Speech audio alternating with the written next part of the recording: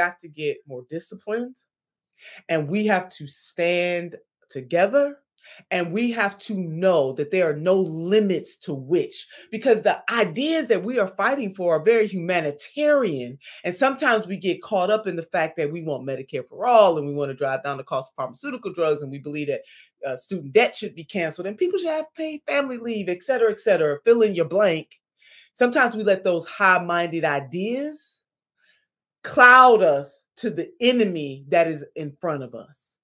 And the status quo will do something to their own mama, I believe, if it has to do with trying to defeat not just progressive individuals that run like myself and like an India, like a Senator Sanders, you name it. But what they are trying to do is to crush the spirit of our movement. And we cannot allow that. Yeah, I think that, and that is one of, to me, the key things about labor, because you can go to a union hall and their political affiliation is irrelevant in that That's moment. Right. They're workers. And ultimately, that's what we need to be focused on, because the economic stuff, the justice issues are so much more important than the nonsense that they're trying to distract us with. And I feel like it's incumbent upon us to keep reminding people not to be distracted by this ridiculous partisan theater, but to understand that there are issues that we all need to just stand firm on. And I just think that labor is that thing, is that coalition. That's what they showed us last year. That was the example I was using, just what you hit on. That is it. They came together. Political affiliation didn't matter in that moment. It was, we are union members, brothers and sisters, family and friends, fighting for better wages, work conditions, and benefits. And we got a common enemy and a common cause. And we're going to put all that other nonsense aside. And I think that speaks very directly to one of the biggest issues that we saw, during your race, especially in the home stretch, which is the worst time to have, this dissension, if you will. You already have enough with the millions of dollars in the horrific ads that they were playing. The billboard, we remember that we saw when we were in Cleveland, calling you an anti-Semite and all that stuff. But then you have the other part of the equation, which is a sort of nihilistic movement with the online left that thinks that you can never do enough.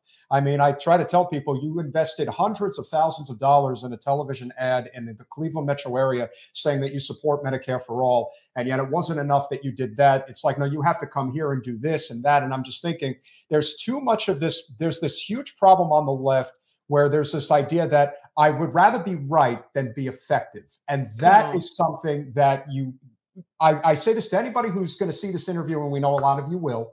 So think about what that means in terms of what you want to accomplish going forward. If you have any aspirations of Medicare for all, a living wage, ending the wars, a Green New Deal, then you're going to have to swallow your pride in some instances and recognize that you're not going to get everything you want at once, but so long as the person in question is fighting on the side of workers and not corporate special interests, that is the winning play, period. And I'm curious if you have any thoughts on that, because that was something that really set us off. No, I'm so sick of the purists. I'm so sick of them, the over woke damn purists. Like, if you don't agree with me, you say one thing, and then I'm going to keep these are people that are bitter. They decide they don't like you, and then they use everything to work backwards from their conclusion, and they will find every little nitpicky thing. That's not on my team. Like, you're not working on our team. Well, you're not seeking progress. Well, to be fair, they're not on our team right now. That doesn't mean they couldn't ultimately be. You're displaying behavior that is not team-like. Well, I'm saying amen to what both of you saying. I want to leap out of my seat right now. I think some people want to be professional, they just want to complain. They don't want the solution to come. Let me say that, because there's nothing wrong with complaining when things are wrong. But some people don't ever want the real solution to happen, because then what else are they going to do? They won't have anything else to do. And you're right. I said it till I was blue in the face. I want people to have universal health care, Medicare for all in these United States of America, no paying at the point of service. We are all in this together, period. That's it. I mean, what else you want me to say? And I've been fighting for this for a very long time and supported the candidate that actually got the 21st century version of the Progressive Movement Party started. What else y'all want a sister to do? It's insane. So listen, we never going to always 100% agree with anybody, even if we admire that person or agree with their politics. That's fine. If the prerequisite for a relationship is 100% agreement all the time, then we don't have much of a relationship. And I ain't got time for those kind of people. You do you, and I'm going to do me, which is to continue to use my voice and my platform and everything that I believe the Creator has given me to try to be and do some good in this world. Period. Yeah. You know what? And people hate me for liking Vosh, but one of the things he makes a very big point about is that people have this tendency to conflate our political connections and our political coalition with our personal. Okay. Come on. I don't need to like everybody. I can actually work with people I don't like. I might even find them, but that doesn't mean that we're not trying to get to the same goal. Maybe I wouldn't hang out with them in real life. It really doesn't matter, people. And this is a problem I find on the left. They very much have to like people. It's about their feelings. And I don't see that as much on the right. And I have no doubt that when you did your podcast with former Governor Kasich, that he probably, the people on the right weren't like, oh my God, how dare you talk to Nina Turner in public? I wonder what Nina Turner has to say. I'm curious as to what she stands for. And I'm wondering if there might be anything that I might agree with. They didn't cancel him. No. And that's so that is the whole, this is the growth period that I think we, as a movement, if we're going to have a sustainable movement, that we're all going to have to get to is. Can I stay? I just want to stay there right for a minute because I ignored all those fools and I'm calling them that. Yeah. You know what? I served in the Ohio Senate, Senator Nina Turner, while Governor John Kasich was the governor. And guess what? We didn't agree 99% of the time. But when a young boy was shot on the playground, Tamir Rice in Cleveland, Ohio, and I called that governor, we talked to one another. He was like, Senator, what is happening there? I said, Governor, people are mad as hell. And we have to do something. Did I give a damn whether or not we agreed on abortion rights and all that other stuff? At that moment, no. What I cared about is making sure that my city did not erupt because people are sick and tired of police brutality when it happens. That's it. And I set aside all the things, and so did he, that we didn't agree with, and said, what can we come together and do with these fancy titles we have to make a difference? And you know what? Even though that was light years ago, 2014, Tamir Rice was shot down less than 2 seconds of the police arriving on the scene, a 12-year-old black boy.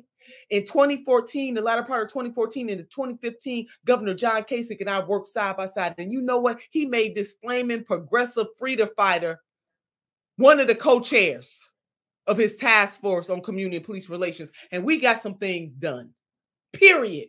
And I don't care who likes it. That is the story. That is the truth. He could have said, Nina Turner, she done gave me hell all the time. She's been in the Senate. I'm not partnering with her. No, not only did he listen to me and partner with me, he made me a co-chair along with his the director of public safety, John Bourne.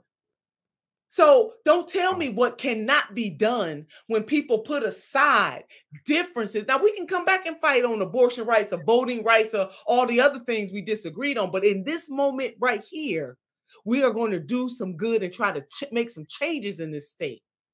And that's what we did, y'all. So yeah, did I get a whole bunch of grief and hate and how dare she, and she ain't progressive enough and she done sold out? Hey, I know this is a PG-13. No, it's okay. But F them, okay? Because see, I ain't got time for that nonsense when I'm trying to do some good. And that, ladies and gentlemen, is as close as you will ever get to Nina Turner dropping an F-bomb. So that is pretty damn good. And I've heard it in private. And we've said yes, I have.